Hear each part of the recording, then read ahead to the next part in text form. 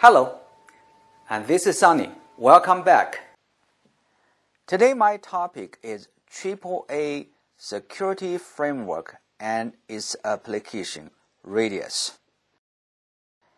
AAA stands for Authentication, Authorization, and Accounting.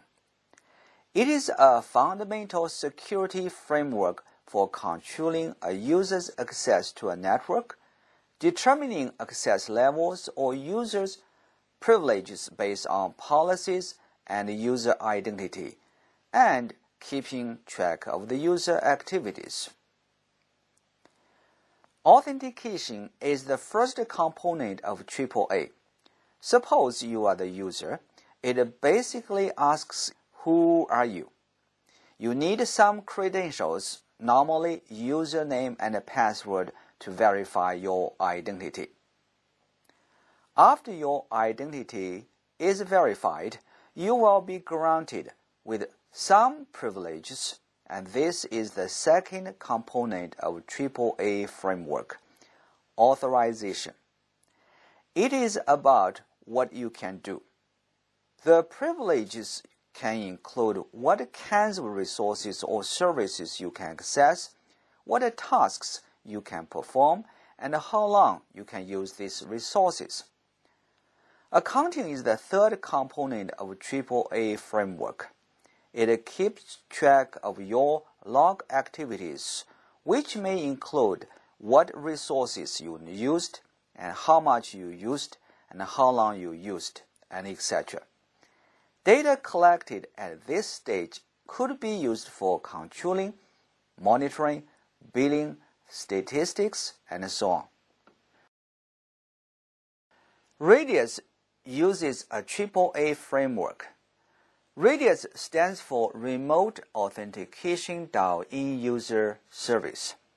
It is a client-server protocol and a system that enables a network access server, or NAS, to communicate with a central server to authenticate dial-in users, authorize their access to the network, and keeps track of their activities.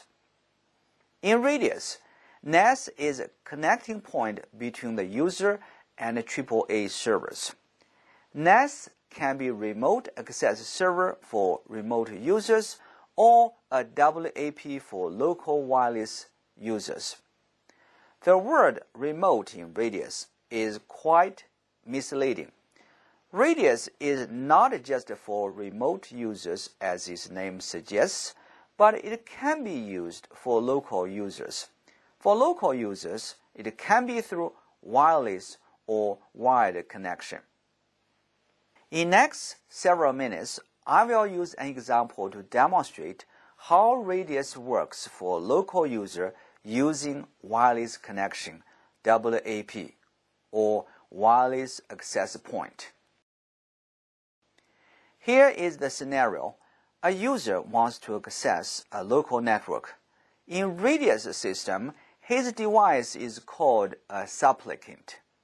The WAP is called Radius client, a middleman between user and AAA servers.